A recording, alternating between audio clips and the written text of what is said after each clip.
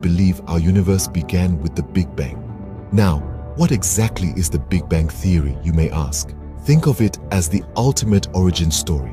Around 13.8 billion years ago, our universe was a hot, dense point, nearly infinitely small.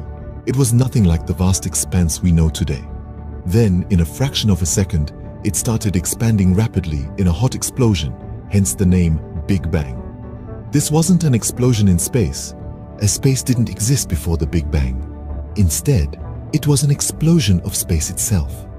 Everything that exists, all the galaxies, stars, planets, and even space and time, came into existence after this event. But here's the fascinating part.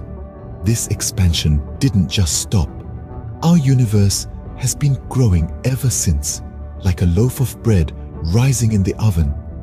This idea of an ever-expanding universe is a key part of the Big Bang theory.